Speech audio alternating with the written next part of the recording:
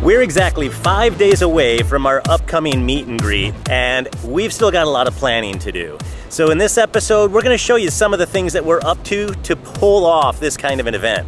Now, what started off as an expectation of getting a few dozen people together at a local restaurant here in BGC has ballooned into a pretty massive event with almost 500 RSVPs so far, and at the rate they're still coming in, a very strong possibility that we're gonna end up in the range of 600 people at this event.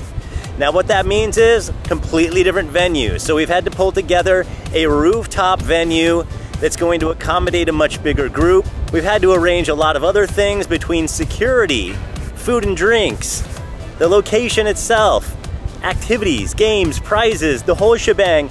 We've got quite a budget, and that means we need sponsors. So today I've come down to the Samsung Science Hub to meet with them and see if there's a possibility that maybe they want to help support the event. Meanwhile, Rocio and Nelvin Ocampo are working on their own deals to help facilitate some of the food and beverage and other things that we're going to have at the event. So I'm going to head in here and see what I can do. I'll let you know afterwards. That actually went really surprisingly well. What a great gang. I got to meet with 3 of them. Fun to talk to, really smart, and that was probably the most efficient meeting I have ever participated in my entire life. But when we get together with the Ocampos in a little bit, I'll fill you in on the outcome. It's really been overwhelming and humbling, the outpouring of support we've had for our meet and greet. Not just the people registering, but so many of you have reached out to help us with this. And there's one person in particular who reached out about event planning that we desperately need help with now that we've grown to over 400, maybe almost 500 registrations. She and the Ocampos are supposed to be meeting us here now, and I actually see the famous Nelvin Ocampo. Let's hear it for Nelvin. Birthday boy. What? Nana's already there. And here we are back at the Shangri-La Lounge, where all the power players meet to do big business. Hello. Hello. This is Nana Nadal. She is saving our event. So I charge a lot for talent fee in front of the camera, guys. All right, we're gonna figure this meet and greet thing out. And she comes bearing gifts. She brought us this choc nuts that we've never heard of, never had it before. They're so cute. So what is choc nuts? Well, it's a famous Filipino candy. It's chocolate, but it's not the usual creamy chocolate. It's more chalky, powdery, so it crumbles easily. You can try it. Okay. So it's very nostalgic for a lot of people. Yeah. She's also teaching us Tagalog. Pasalumbang, where you bring a gift back home with you. It smells good. Yeah, chocolate cookie, you know. It was softer than I thought it was going to be. You know what this tastes like? It tastes like the inside of a Reese's peanut butter cup. Because it's peanut. Yeah. Because it's like just a little bit of the milk chocolate taste. It's more of that peanut taste. I think maybe it tastes a little bit less like a Reese's peanut butter cup and a little bit more like the inside of a Butterfinger bar, which is also sold as a separate thing called a Chico stick in the US. All right, so we need to get an update from the Lockwoods. What is new, guys? What's going on? The meeting went really well. What a great team. I met with 3 of them. Super efficient. They were already in the conference room when I showed up. I was early though, okay? And I mean, they were just ready to go, right to business, super nice, super smart, and I mean, I have a good feeling about it, but I think we've had a lot of good feelings over the past 2 months about various things. That is great news. All right, so what are the details? What did you guys talk about specifically with Samsung? Well, first and foremost, we did mention that we have significant expenses here between security, venue, food, beverage, that sort of thing. We really need to rely on sponsors right now.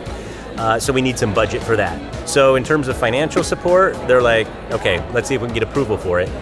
Then the second component would be anything that's in kind. And they're like, anything you need screen-wise, we've got you covered. Like, do you need an 85-inch TV in there where you can play your YouTube stuff on loop or anything? Like, yes. They're like, done. We'll have people bring it over, set everything up for you, you're good to go. They asked if we wanted a second 85-inch TV, and I said, you know what, maybe we could put the Samsung logo on that one, or do some sort of a loop presentation for their brand. They see the value there, and it's just a matter of getting approval. So I'll keep you posted on that one. Any sponsorships we get mean so much to us, because when we first started talking about mom duty, always be changing, joint meet and greet, it was important to both the Ocampos and the Lockwoods that we don't incur any charges to our followers or our fans that come to the event. We just want our subscribers to come and enjoy themselves, and we want to show them a good time and have a party. So it's really important to us that this is for you, for the fans. Worst case, it'll have to be a potluck. So through emails, some of the vendors, some of the sponsors asked me if it was okay for them to sell some of their products at the meet and greet, and we said no, that this is free, all for our subscribers, as a way to say thank you. We want to have you guys enjoy the event and have everything complimentary. And let's give Nana an update of what's going on here besides the Samsung. And Rocio is really the one that's been handling the process behind that. All right, so far we have met with Shoulder Monkey, which is a whiskey drink here in BGC. I have loved working with them. Great team. They have agreed to provide us with anything that we want. So they're going to be providing us with 300 alcoholic drinks called OMG, and it's their signature drink. And they're even going to include a booth and a bartender. So that's great. Love you guys for that. And another big sponsor for us is Sip Water Philippines. Yay! We're gonna hydrate and dehydrate. Got it all going on. Yeah, Mark has been great. He's the head of marketing for Sip Water, and he also had that same attitude. Whatever you guys need, let us know and we'll be there. So they're gonna provide buckets of water bottles for our guests, 500 of them. So we are covered with that. So thank you so much to Shoulder Monkey and Sip Water for just being on board and just trusting us in our first meeting. We love you guys. We also have another official sponsor called Jump and Slide. They are a kiddie event specialist. Yes, we're so excited because right now we have about 60 pre-registered kids coming under the age of 12. So this is gonna be a huge kiddie corner that is sponsored by Jump and Slide. They're going all out, a white and gold theme with a little castle and a slide, and it's gonna be a blast for them. So we're really excited. They were also on board with whatever we needed. They wanted to provide a lot more, but I don't think we could fit them in the patio. What's the running total right now? Let me pull it up right now, but yeah, we're, I think 61 kids, including ours. 382 adults, 62 kids. So grand total of 444. As of now, and counting. Now for the food category, we do have some vendors that we're working with. We have messaged McDonald's, we presented it to them, and now we're just waiting to hear back on their decision if they're able to provide some food for our 400 plus attendees. We've also got Mary Grace in the pipeline. We've had great communication with them. So we are also in the works with Go To King, but we just don't know the exclusivity between McDonald's, Mary Grace, and Go To King. So we've got to kind of tread carefully when booking a food. So we will give you an update on that too. Oh, we are also in the works with Crave Well Snacks. And they are perfect because our event is a family-oriented event, and this would be perfect for the kids. And so we're supposed to be on a call in like an hour. So I'm going to be talking to the group here, Aaron, Phil, and Elvin, about how we can work with them because they would be perfect for our event. There are also things that we're in need of. We have reached out to a friend of ours that we were on his podcast, Jan Santos, with The Scoop. Is it called The Scoop? Do you remember? With The Scoop Creative, but he is busy, he's out of town, so we still need an MC for the event. So if anybody knows any MCs, just give us a holler. Nana! She's Nana's the sweetest. She says that she wants to be behind the camera. She noticed that she gets so much joy and adrenaline when she sees others like succeeding and being successful with her help. And she's such a huge help to us. So thank you. Again, a million thank yous. But Rocio has another update for Nana. Yes! This wouldn't have happened without Nana. It's a photo man. And that's his actual name, Photo Man on Facebook. And he goes around the event and he takes pictures and he prints it out and it becomes a souvenir. So that is such a great idea. I think one of the biggest question marks in my mind still is like when it comes to decor, what is that going to look like? What's the latest on the conversation with our event venue stylist? That is one of the biggest challenges.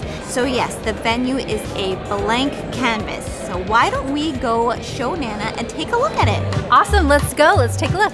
We are here on 5th Street and we literally just crossed over High Street, and right above us is where we're having the meet and greet.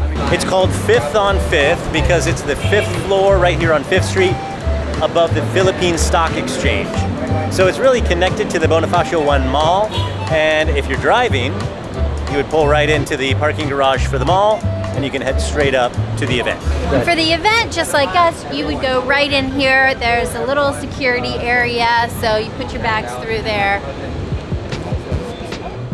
They said that we couldn't film in the lobby, so we had to walk right by, but that would be the entrance that you would use and go through security. And then you want to come up here and go to the 5th floor. And then we'll show you where to go from there.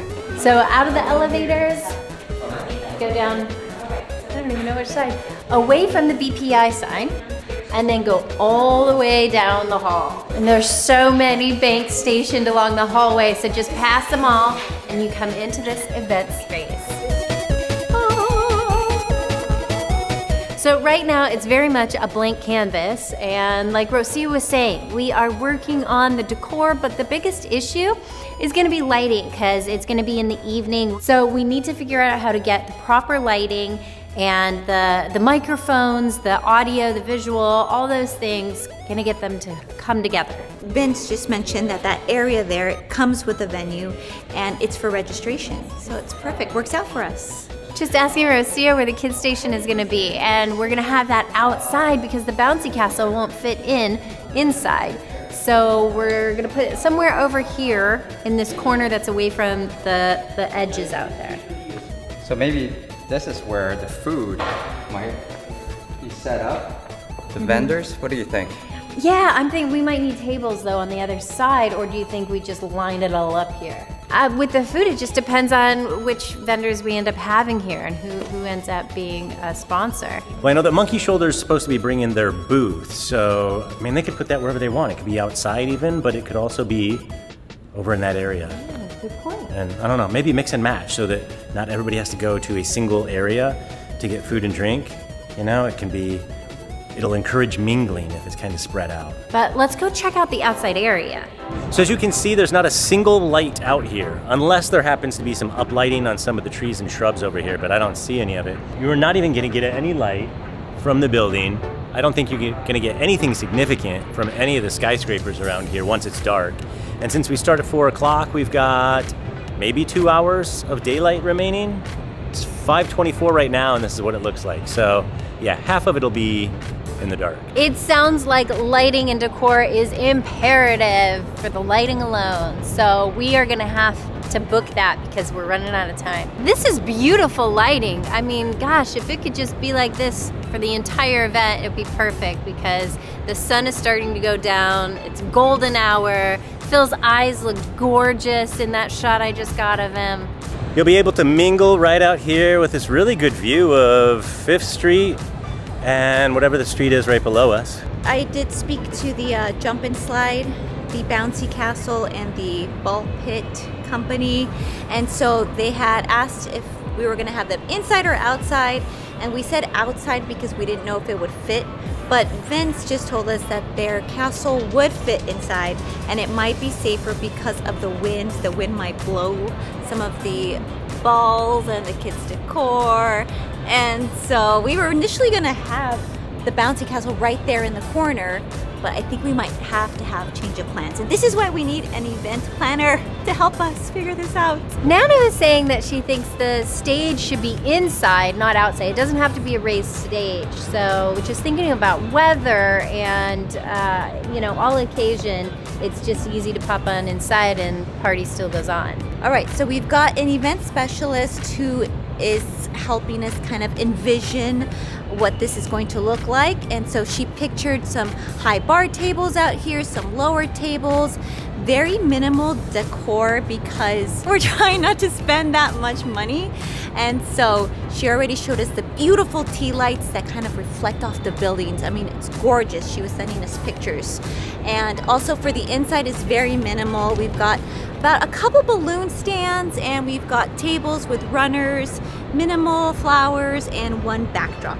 So I feel like that's all we've got, but I think we can make it work. We will make this work. At this point, we really have no choice, so we would need those string lights for sure. A challenge with having an event partially outside is the weather, especially in the Philippines, is very unpredictable. It could be sunny in the morning and then just pour down rain. So they did recommend a dome out here, but it's also on the pricier side to have it, and so we said no to that because we have the inside. So if it does sprinkle or rain, we're just gonna rush everybody inside, I guess, to say it right. I don't know what that's gonna look like. Running inside! 400 people just playing in the rain. That's what we need, exactly. Sounds like a party. It sounds like a party, guys. Well, clearly we have a lot of details that still need to be worked out, and it's crunch time. We've got like 4 business days left until we've got to be wrapping every single thing up, but I think we're making good progress. So I'm optimistic. I think it's going to be a fantastic event. We need to grab the kids, get something to eat, chill for the night, pick this back up tomorrow. We're gonna find some place in BGC to have dinner. If you see us walking around, come say hi to us. We can have our own little private meet and greet. Okay, so late last night I got the proposal off to Samsung for the title sponsorship for the event, and Pat says, thanks for sending this through. I'll have a meeting with our team today to discuss this. I should be able to get back to you within the day. That'd be great news and so helpful to the budget, being able to cover some of these costs, because right now we're gonna be out thousands of dollars just to throw the event, which, hey, we're more than happy to do it, but if we can get some sponsors like Samsung to cover some of these costs, that would be fantastic. And then Rocio's got some more confirmed sponsors for us. I mean, this is exciting. We have Sip Water, we have City Jump and Slide, Monkey Shoulder for cocktails, we have Cravewell Snacks, Daddy Mix Chili Crunch, Goto King. These are just the sponsors who are actually confirmed. And then we still have a good list of other sponsors that we're still talking to that are probably gonna come through, or at least quite a few of them. It is all coming together. We just need a few more things to come through for us. I am gonna see if the Ocampos can get together today so we can circle the wagons a little more. We've got more updates. First of all, an update from Samsung. They're going to pass for the most part on sponsoring this particular event, which honestly, not unexpected, because we were talking to them for the very first time like 5 days before the actual event. That's pretty crazy in terms of any company being able to pull together anything. I'm sure that we're gonna partner with them in the coming months, and what a fantastic team to work with. I mean, everything from the communication to the friendliness, the willingness to support our channel has been absolutely incredible. So I can't wait to do that. Rocio has been kicking butt, not just with the sponsors we were talking about, but also picking things up for the event. So we've got snacks and packages and deliveries, and she has just been nailing all of that. And in fact, we're about to go meet them right now upstairs from here. There are a bunch of restaurants that we like to meet them at, but today we're going to Sane up on 1 Bonifacio High Street Mall. What we love about eating around here is that the adults can eat and converse and have some cocktails, and the kids, if they want to walk around the mall, they can do a little shopping and browsing if they want. But only using the buddy system. They're not allowed to walk alone. That's not safe anyway. Phil is always about safety. Mr. Safety is what we call him. I would like all of this and a drink. I'm ready for a cocktail. It's the end of the day. I've been editing all day because Colt just launched an episode earlier today.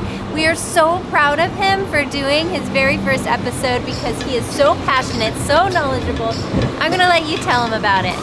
So I just created a new channel called Cold in the Wild. Make sure to go check that out. Also make sure to go check out Mom Dude, because we're about to step right now somewhere. Well, there you have it. He's got his own channel for you to subscribe to now, and you can see his passion and expertise. whenever he publishes his next episode, which is gonna be in Palawan. We're going there, gosh, in a couple of days. It's sneaking up on us. Okay, we beat the Ocampos here by a few minutes because we're a little bit early, so we're gonna grab the table and grab some cocktails. Oh my goodness, the Ocampos are headed out the door, but they just got a delivery for the meet and greet. And look at all those boxes that showed up at their house. That's nuts. We have some bags to stuff and we're gonna have some stuff to carry, obviously. So it looks like our supply of Crave Well snacks came. And I can't tell what this other company is, Coconut Crispy Rolls. We're just so grateful for all of these sponsors that we've been getting to provide more enjoyment for our guests with snacks and water and entertainment, and it's gonna be a really good time. At Sunny's, they have a phenomenal happy hour because they offer 3 drinks for, I wanna say 550 pesos, which is about $10 or a little less USD. And I got the Jasmine Blossom, which is so delicious. It's like a citrus tea flavor, but with booze in it. And I got a Tickling, which has Luisita Oro, which is a Spanish liqueur of some sort, and then it also has pineapple juice and Campari, one of my favorite spirits of all time. These are no schlep cocktails. For 550 pesos for 3, they really do a good job. And do I feel bad for diving in here before the Ocampos get here? No, because we'll make sure they catch up. Here are the Ocampos! We have an announcement to make that I will be announcing. We have a move-in date. We're moving in at 10 a.m. on Friday.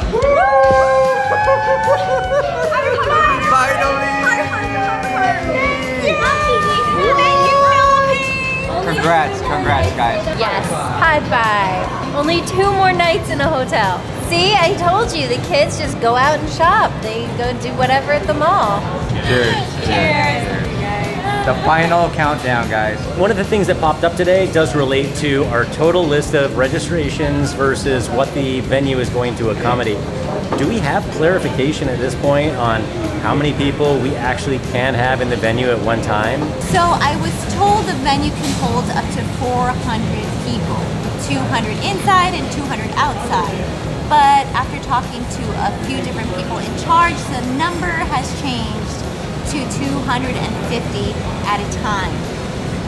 But we have about 500 people registered. So that is our challenge right now. Not sure what we're gonna do about that. Well, I think it was Rocio that had the idea of doing timing and people timing up, you know, signing up for a time slot, which at this point might be too complicated because people would almost have to re-register for a new time slot. But if we announce that it would be, you know, it's, as of now it's open from 4 to 8, that there would be 2 different times that people could choose. So like have a program set up for the 4 to 6 and then a program from 6 to 8, which will complicate things, and it's in a few days. So I don't even know if we can pull that together. Can I just tell you what the best solution is? Just let it go wild.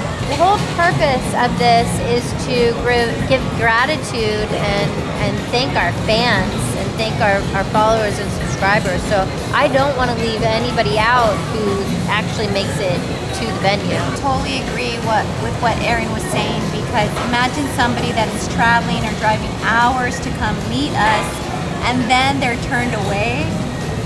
We would feel so bad. All of us would be so heartbroken if that would happen. So we gotta think of something. I got plan B. Deploy that duty downstairs and I'll entertain. they're like, then there'll be chaos because like they'll be like, we didn't come for this. Clearly we're gonna have to figure this one out.